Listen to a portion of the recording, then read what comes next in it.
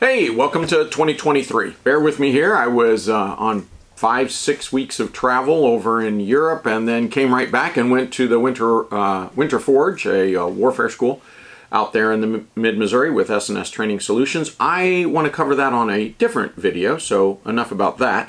But it's good to be back. I brought back with me just a bit of a chest cold. This time around, I thought it'd be cool to kick the year off with a strategic perspective video. I don't think I get enough of these, and so it's good to finally get back to one. And the topic is tanks. So in a previous video, we already explored whether or not, heavy infantry versus light infantry, and are tanks still relevant?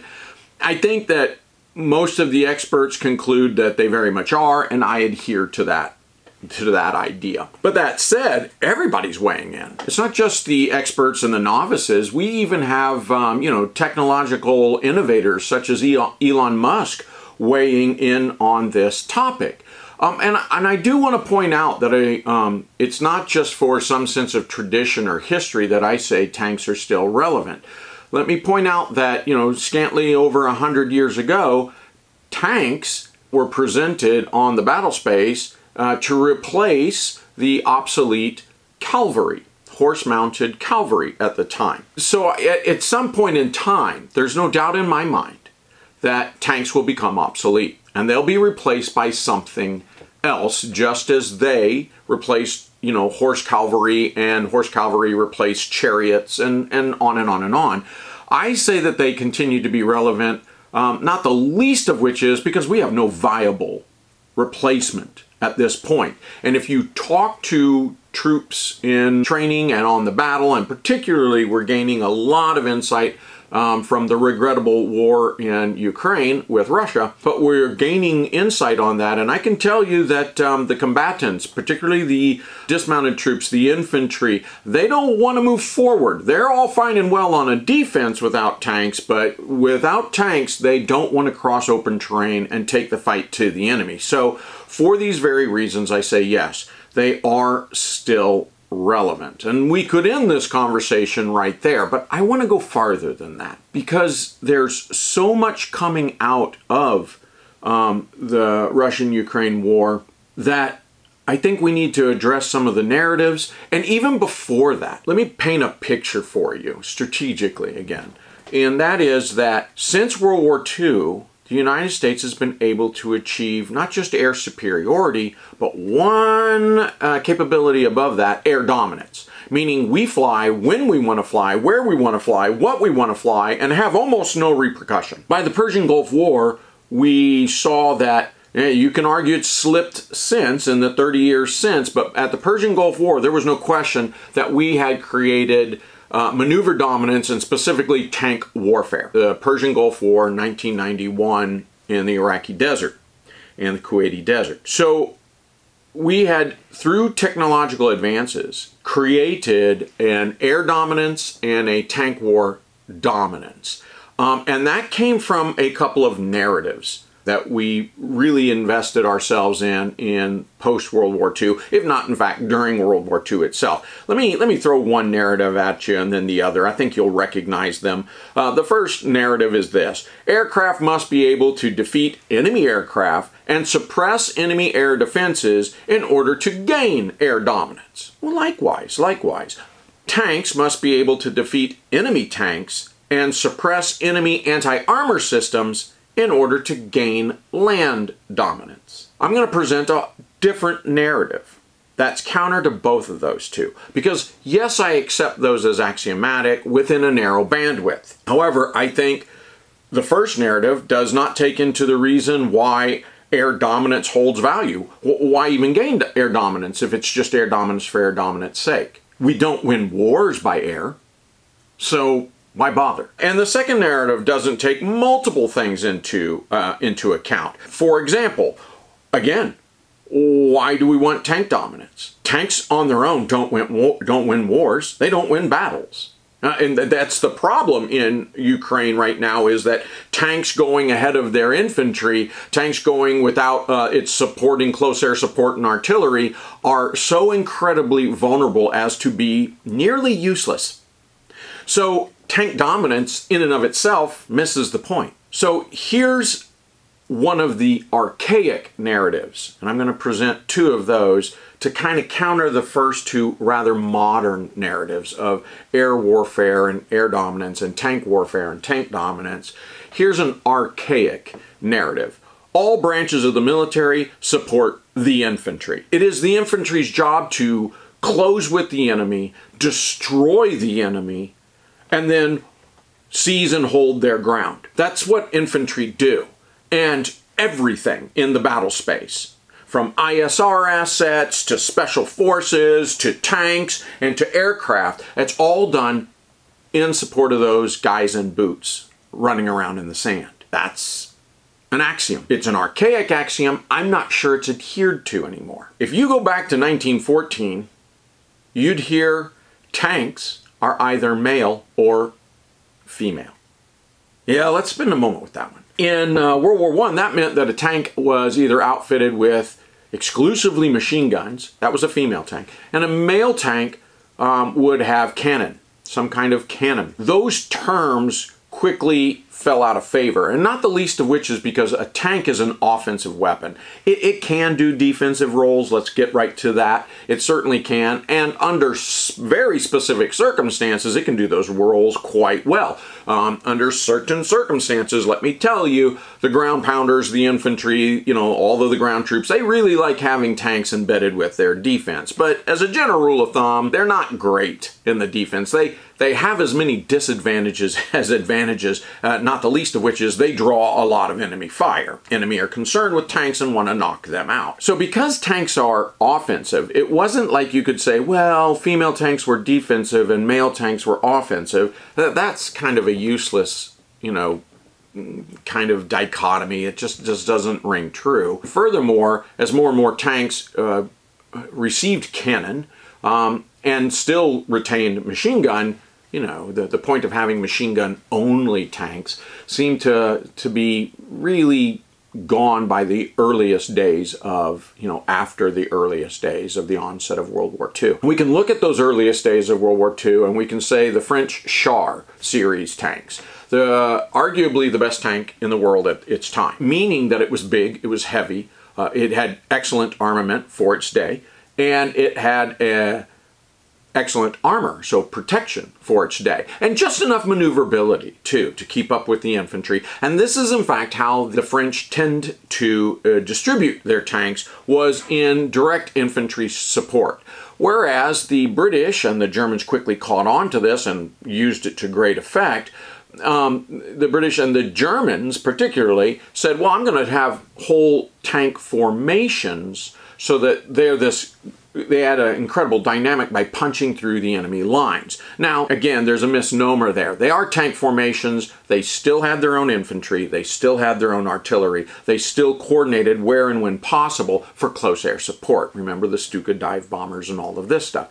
So it was still a combined arms effort, very much so. But, you know, but it was notable because it had these massed formations of panzers, right? So tanks. And that actually served to overwhelm the formations of French tanks because they were spread so thin that they were actually, it's a defeat in detail. You can look at it from that, you know, technologically juxtaposed against each other. The Germans simply had a defeat, or exhibited or conducted a defeat in detail against the French tanks, even though the French tanks were better. And so we go, oh, okay.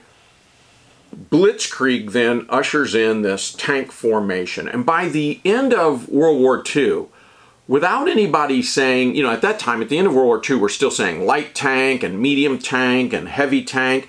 And the migration was towards a main battle tank, an MBT. And I don't know that this was ever a purposeful, like, okay, we're going to create this thing called a jack of all trades, a main battle tank. But nonetheless, that is where the technological advancement went, up until its big heyday, its big Shangri-La. The proof of its concept comes in 1991 in the Persian Gulf War. We see that and it's a big payoff. And we go, yay, we all did the thing and we did the right thing. But I'm going to say that the Persian Gulf War was an oddity. Hear me out. It's not the only war where tanks played a preeminent or predominant role.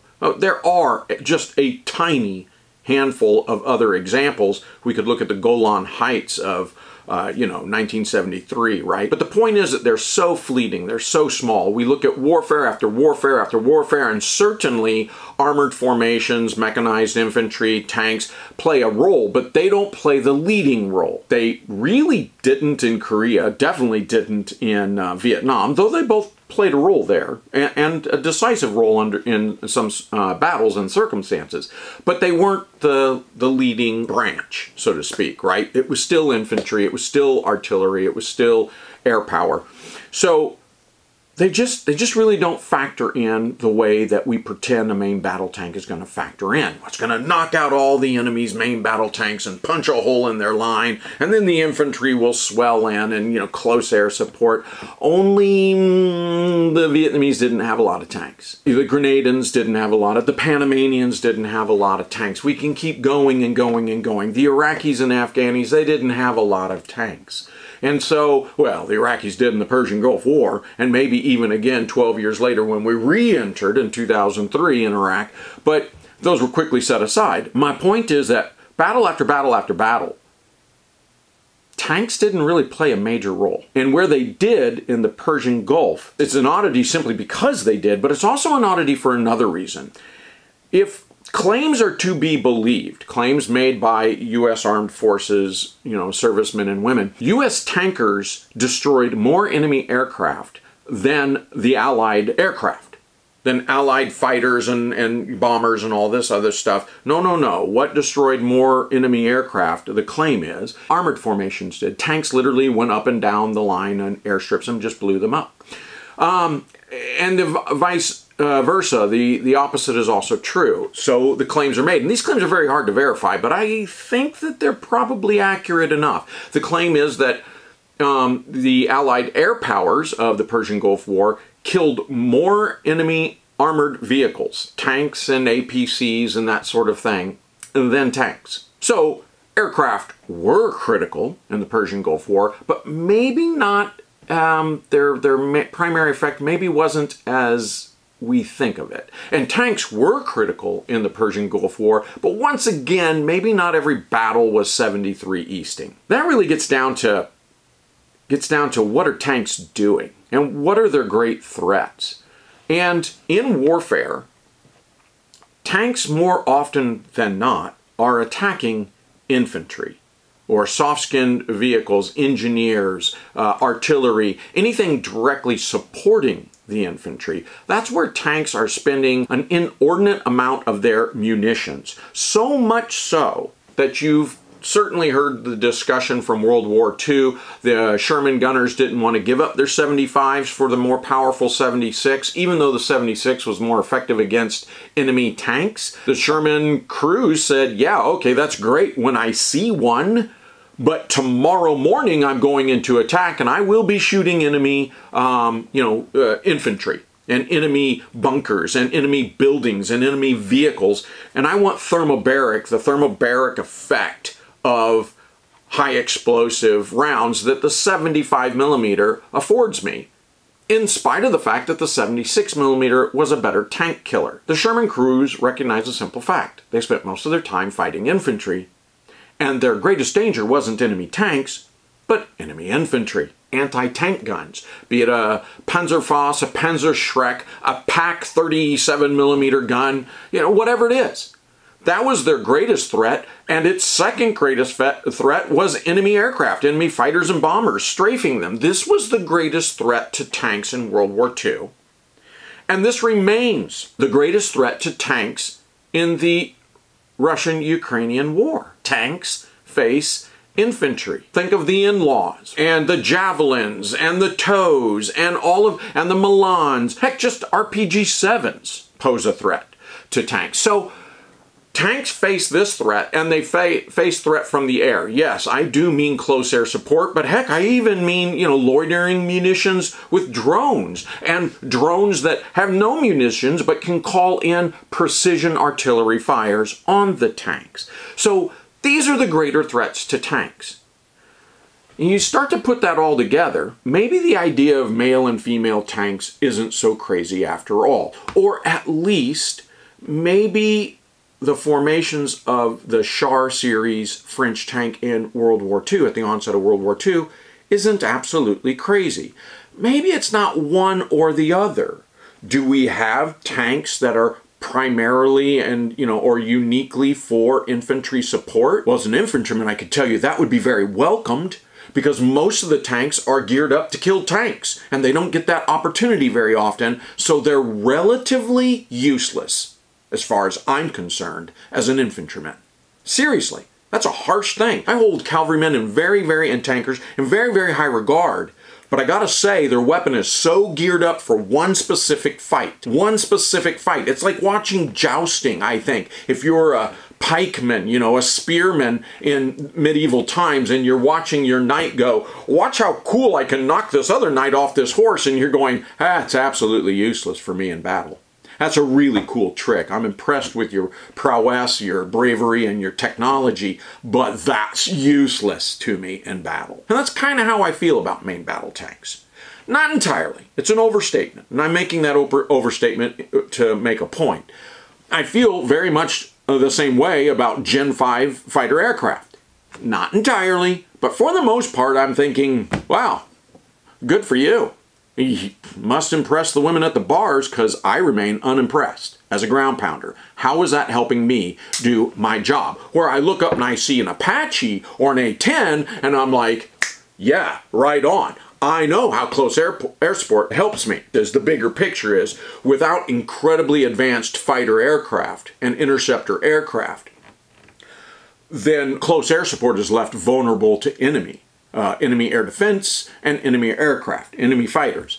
And without those fighter aircraft, I'm not getting resupplied. I'm not getting my meals, my water, my fuel, my ammunition. I'm not getting my casualties evacuated. So the reality is that the air power is so very much bigger than just the fighter aircraft. It's that those fighter aircraft, fly cover for strategic bombers and strategic logistics and even close air support that pays huge dividends to the ground fighter. So I'm rather tolerant of, the latest, greatest generation of fighter and spending billions of dollars on this. I'm rather tolerant because I can see what that gets me in the battle space. Main battle tanks, yes, I'm tolerant of them. Yes, I'm impressed by them. There are certain set of circumstances where their ability to come together in mass formations and punch through an enemy line is indeed advantageous to us all, to ending the war, to, tactical, operational, strategic victory. I get that, but it just doesn't help me fight the fight I have in front of me. Whereas infantry supporting tanks would be incredibly welcomed, and they don't all need to look like a main battle tank. Maybe they're light tanks. Maybe they're wheeled tanks. Maybe they're, I don't know. I mean, there's so many different things we can look at.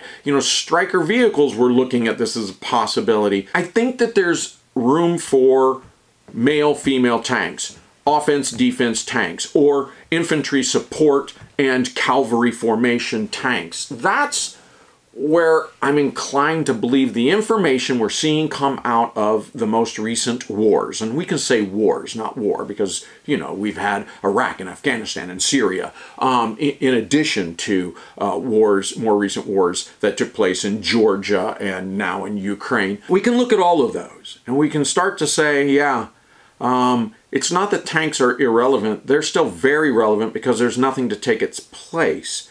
At the same time, I guess I'll posit this as a theory, and that is we need to rethink the role of tanks and how we might diversify those much in the same way that air power is diversified. Not just fighter aircraft, but close air support.